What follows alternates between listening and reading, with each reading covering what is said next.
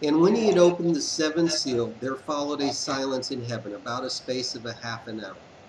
And I saw the seven angels that stand before God, and there were given unto them seven trumpets. And another angel came and stood over the altar, having a golden censer, and there was given unto him much incense, that he should add it unto the prayer of all the saints upon the golden altar which was before the throne.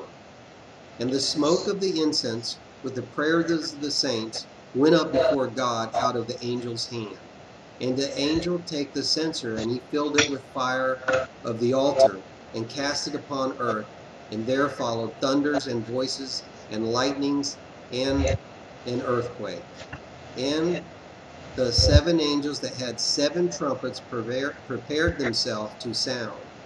And the first sounded, and there followed hail and fire mingled with blood, and they were cast upon the earth, and the third part of the earth was burnt up, and the third part of the trees was burnt up, and all the green grass was burnt up.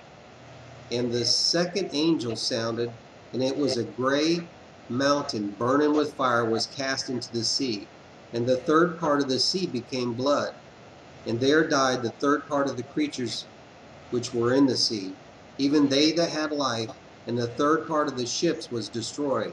And the third angel sounded, and there fell from heaven a great star, burning as a torch, and it fell upon the third part of the rivers and upon the fountains of the water. And the name of the star is called Wormwood. The third part of the waters became wormwood. And many men died of the waters because they were made bitter. And the fourth angel sounded, and the third part of the sun was smitten, and the third part of the moon, and third part of the stars, and the third part of them should be darkened. And the day should not shine for the third part of it, and the night in like manner.